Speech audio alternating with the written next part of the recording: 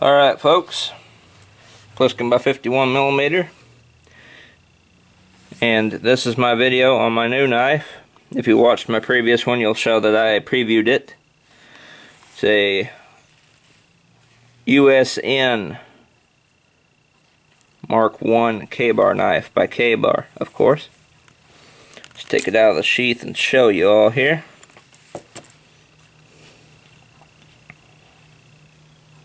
I oiled it up.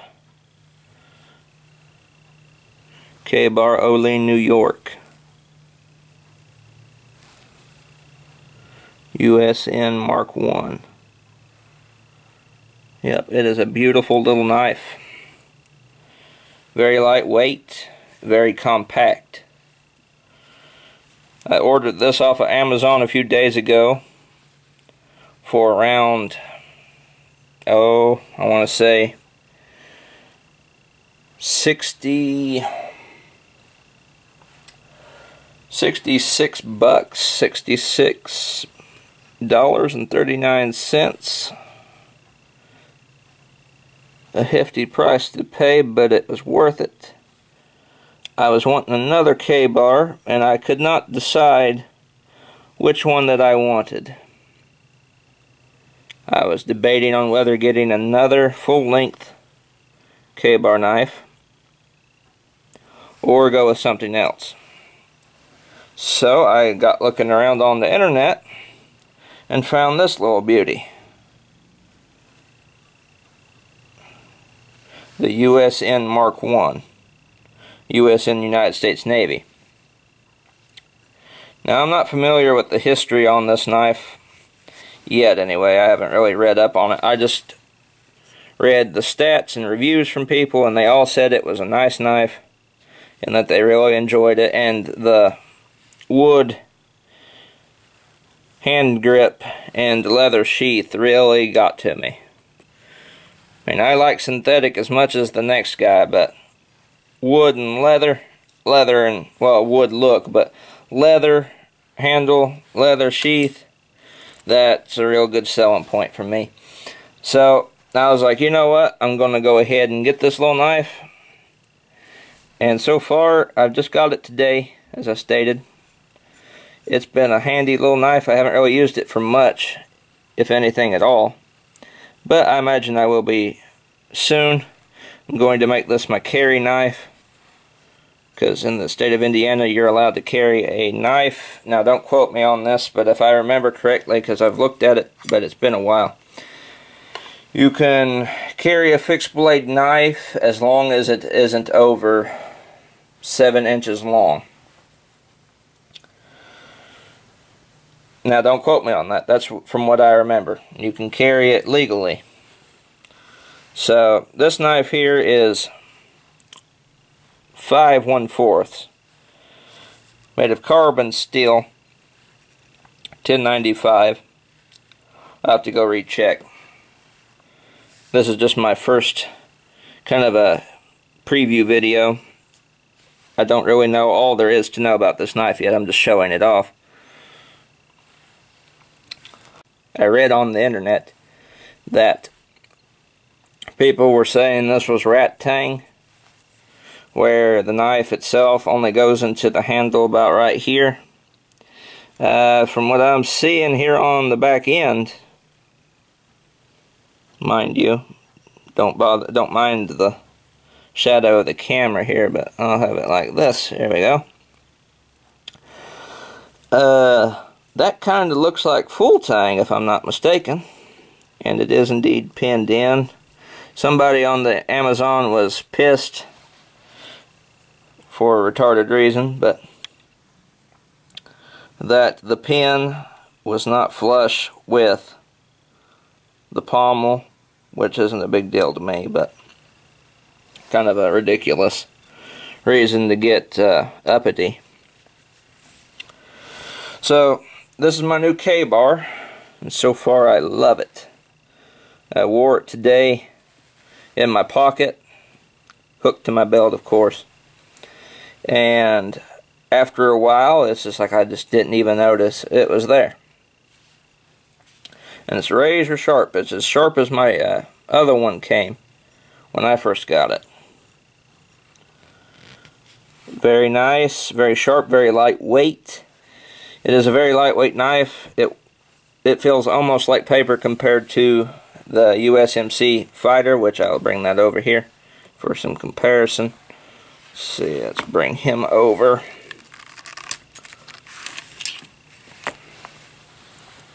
It's my USMC, naturally, and there's just a very big difference in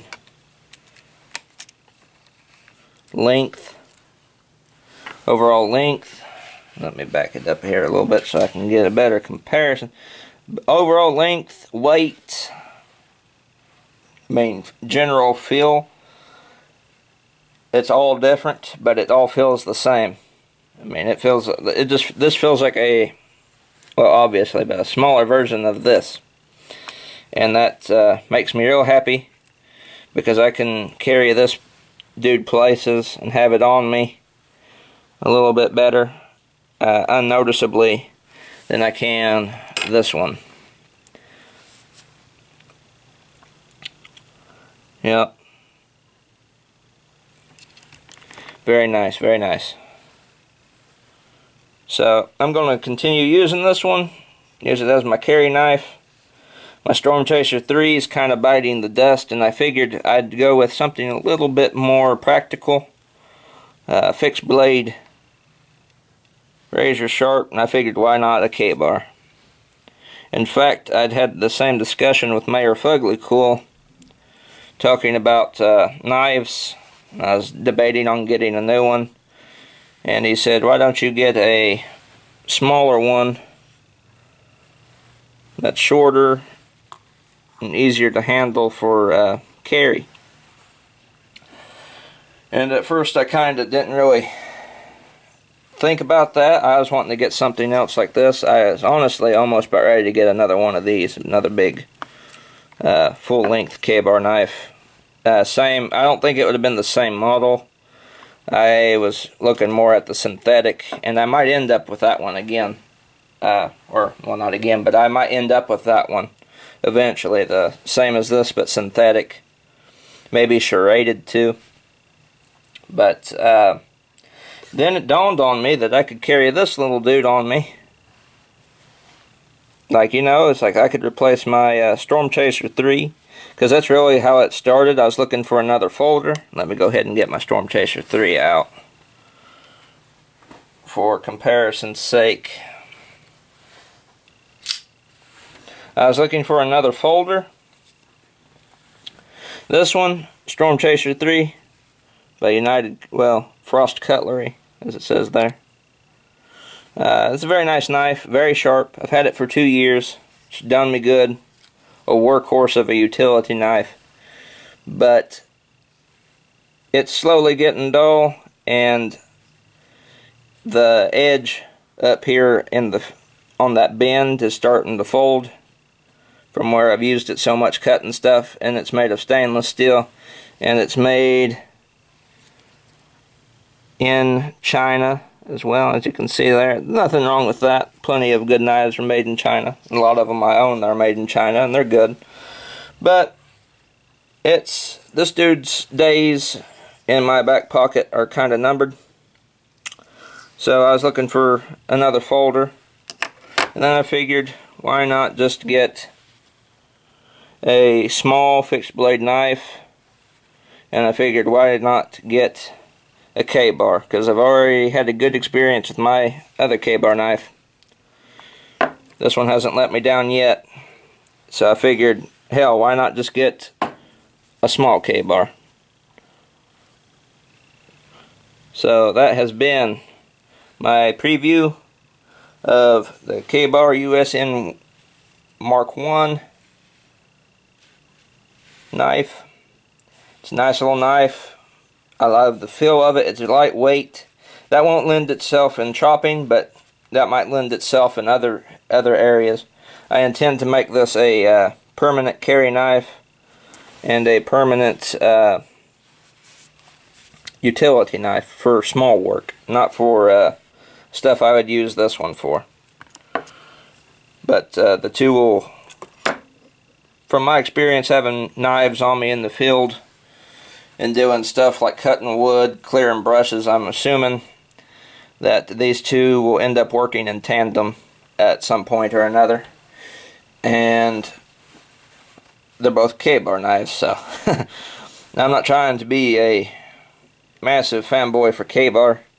I just really like them. I am aware that there are other knives out there that are just like Ka-Bar, good in quality, but Ka-Bar is kind of my brand.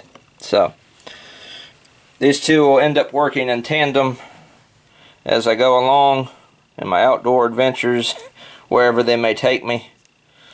Mostly hunting trips and hanging out with friends, clearing brush, scouting, stuff like that. So I'm happy that this came in. I'm a happy man tonight. And I'm glad I am able to do this video for all of you, because I know some of you, a lot of you, are knife guys as well. Oh, I bumped the camera again, sorry.